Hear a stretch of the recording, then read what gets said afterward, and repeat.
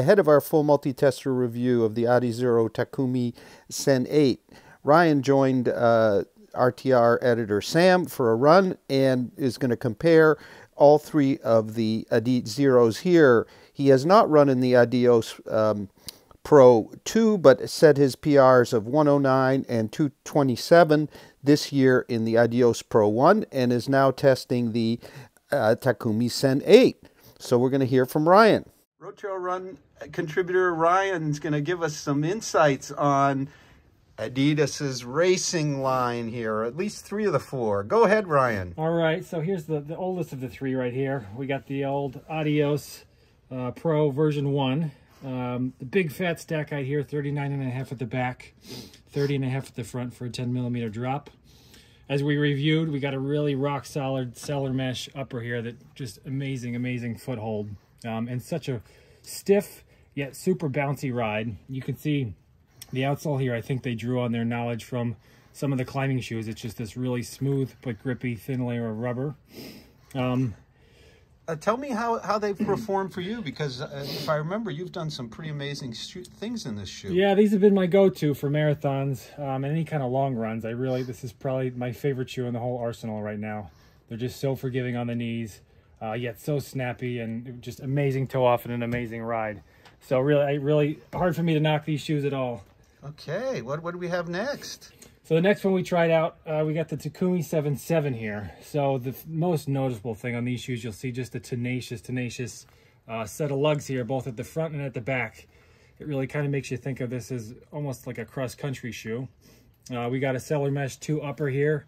This is probably the best lockdown and the best foothold I've ever experienced in a shoe. It's just rock solid. They're a little tricky to get on with the booty here, but once they're on, you know, you're ready to go and take turns and you know, any kind of nimble cornering. These things Show can us really the handle. flex on those. So you got a little bit of a bend here. It's mostly up at the front. Definitely more flexible than the other two shoes here.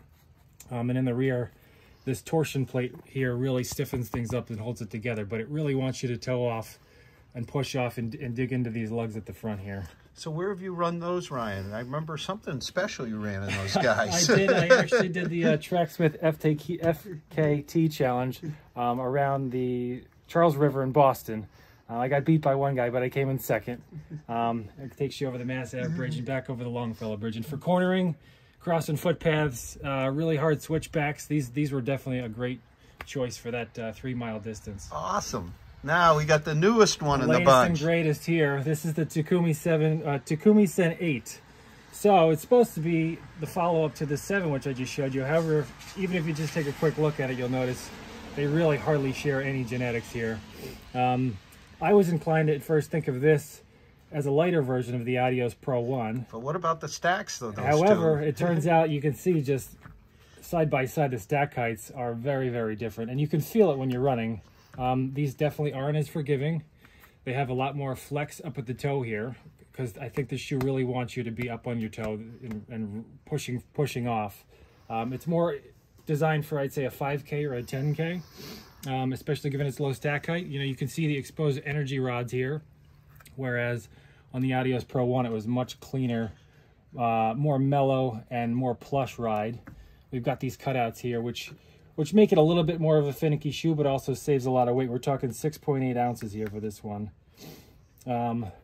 Another great cellar mesh upper here. The lockdown is phenomenal. You know, a little finicky to get on, but once you get it on and locked down, it's fantastic. So similar on a lower stack height to the Adios Pro 2, really. Yes, I'd agree with that. Yep, definitely. And no gusset tongue in this one compared to our Takumi. Yeah, this one's sewn right in there, as you can see. Wow. So right now, if you were going to go out and race a 5K, which one would you pick? For a 5K, I'd probably go with these. These are just super tenacious. They got great grip, really snappy off the toe, and you probably don't need as big of a stack height as the Adios Pro 1 for a 5K. But having said that, I will say anything over 5K, this Adios Pro 1 is just such a favorite of mine. It's just so forgiving, so fast, and really not much different weight-wise than the other ones we're looking at here. So this would probably be my go-to for any other kinds of races. And what about the 7 then? The 7, if you're looking for something that has, for any kind of course, you know, shorter distance, obviously, you don't have nearly as nice of a midsole, plush midsole here. And it's regular Light Strike instead this is of regular, Pro. right? Yeah, You're right. yeah. This is much others, firmer to the touch yeah. versus this Light Strike Pro here is just so pillowy and energetic. This really just means business. If you have any kinds of grip considerations here, any kind of corners, this is your go-to shoe for those fast, short races. Awesome. Thanks, Ryan. Thanks very much. Hey, second day of 2022, and it's raining, but Happy we had New a Year. nice run. It Happy was- New Year, everyone. Bye-bye.